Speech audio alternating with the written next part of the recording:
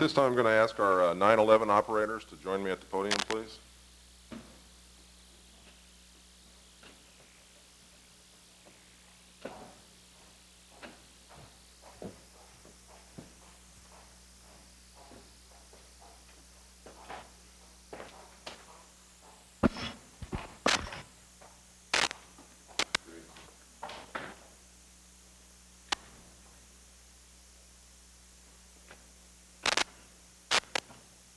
We continue to be very privileged to have fine people working within our 9/11 organization for our communications officers to get them out on the first calls. When citizens make the call, first responders are dispatched by these folks that are here with you tonight, representatives of that group. So it's very important what they do. It's very appreciative. I'm very appreciative for all that you do. I know the citizens of this city are as well. At this time, I'd like to offer a proclamation.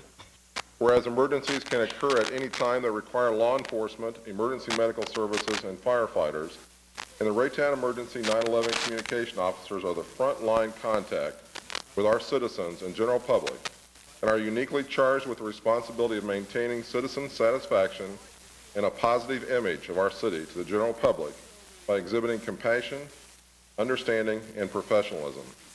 Whereas the Raytown Emergency 9/11 communication officers are a vital link playing a critical role in the safety of law enforcement officers, emergency medical services personnel, and firefighters who are dependent upon quality and accuracy of information relayed from citizens who telephone Raytown's Emergency 9/11 Communication Center. The 9/11 Emergency Communication Center's highly dedicated staff members serve the citizens of Raytown 24 hours a day, 7 days a week, 365 days a year, proudly, processing nearly 50,000 requests of services each year. Citizens, the City of Raytown receive superior service through Raytown's 9/11 Emergency Group, providing information, call processing, and immediate dispatch of emergency calls, Raytown Fire Protection District, Raytown Ambulance Service, the Raytown Police Department.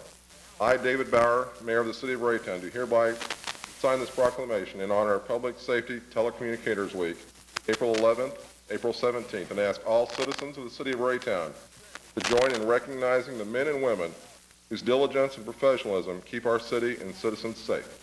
Thank you very much.